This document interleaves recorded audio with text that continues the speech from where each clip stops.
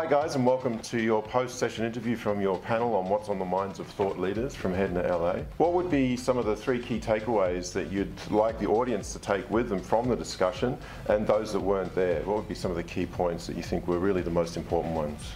I think a major one is around personalization and how to create an experience that really separates you from the pack. And this is becoming increasingly important, I think you guys would all agree, because of some of the macro things that are going on, whether it is that there's an oversupply of inventory, or whether it's because customer acquisition costs are increasing because of distribution.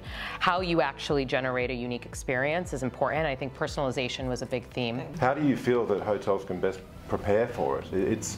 There's so many different factors that evolve around it. For example, Hilton, how do you guys manage that process? Well, I think about it in a couple ways. First of all, you got to know your customer. Form a relationship with them that allows them to get to know you and you get to know them. Second is have the technology to enable it. We have team members that are ready to go, that are ready to deliver that experience, but they need a little bit of prompting and help along the way.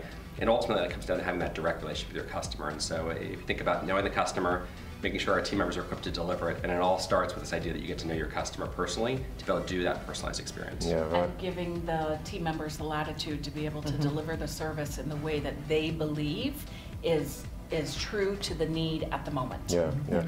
I think also too, just in some of the different vantage points that we were sharing, is also understanding the evolution of the customer, because the customer that we have today might have different needs or desires in the future, and there may be a customer that's up and coming that we haven't quite connected with yet. And so there was some conversation about demographics and psychographics, and I think that's going to be very, very important in the service industry and what people are choosing to spend their money on from a service perspective, because services automatically are more personal as it is.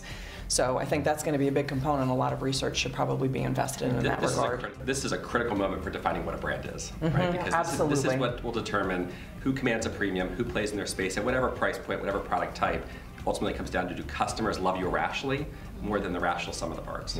Right. Totally. Yeah. Absolutely. I would add that having the right insights, because we know that travel brands and hotels in particular have a ton of data, but do they have the data they need, and are they able to use the data they need, and importantly, are they aware of the data they don't have but can contribute to the business?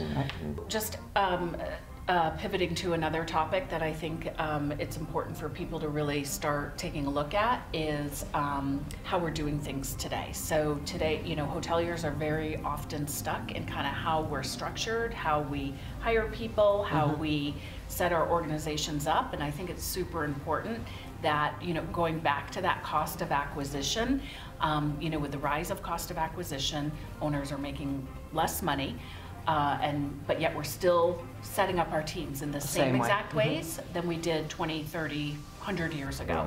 And it's really time that hoteliers take a step back and take a look where it makes the most sense to invest their resources, financial resources. And something we didn't get to on the panel, I think this is absolutely the year of sustainability and Absolutely. communities. And so I think customers will not give a premium for it. They'll demand of brands to make sure that you're giving back to your community, taking care of your people, and cutting your environmental impact, whether that's plastics or carbon offsets. This is the year when I think it's sort of put up or shut up for brands to deliver what customers are absolutely expecting us to do. Excellent.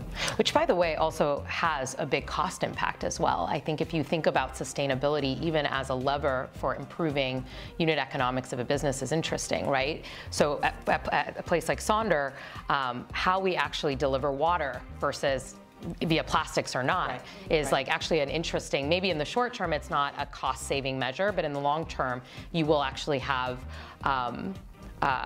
dollars back from making those investments as well. So it's actually can service 2 points. And I think about the win-win opportunities. I think about our digital key, for example, at Hilton. We've opened up 85 million doors, which frees up our team members to do all kinds of other stuff. At the same time, that's 40 million tons of plastic we haven't had to put back in landfills from key cards. So you can do the right thing and still do right by the business. In the short term, there might be some change management to work through, but ultimately using the technology to deliver a better customer experience, empowering your team members to deliver that great experience, and ultimately think about the community and the environment.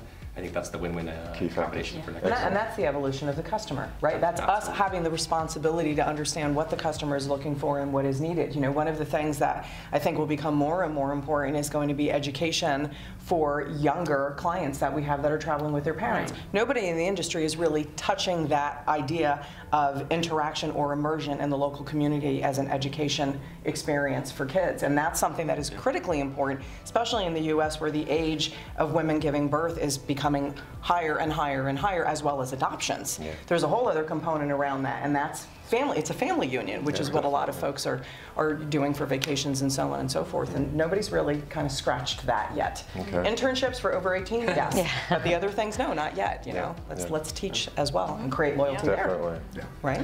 Okay, very well. Thank you very much, guys. Great to have you. I know some of you have Thank to run, so I appreciate your time and all the best.